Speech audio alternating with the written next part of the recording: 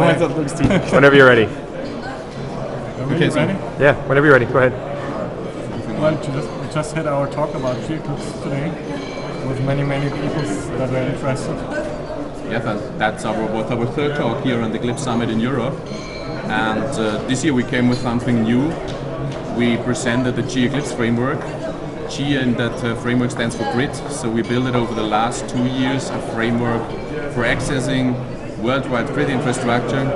We came up with projects in the scientific domain, and very interesting now is that we started in the last year with adapting to Amazon's web service.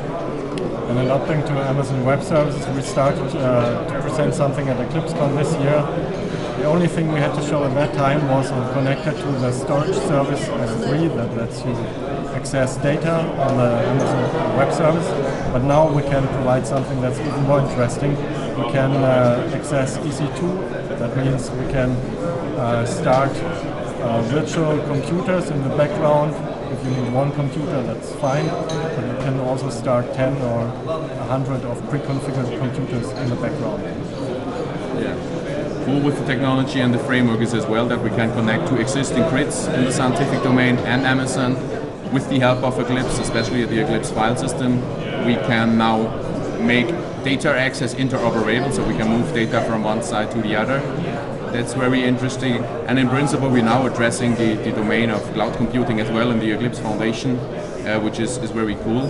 We showed in our demo, for example, access to a cloud resource, running there an OSGI kernel, and we deployed there an OSGI application. Markus can tell you more about. Yes, this is indeed what we are trying to do. We try to find use cases that are Eclipse use cases, which means OSGI, running OSGI on a server farm, doing remote OSGI, doing a remote deploy, and so on. We're trying to find ways to integrate this with our tooling, and well, we're talking to other projects to help us and to collaborate and so on.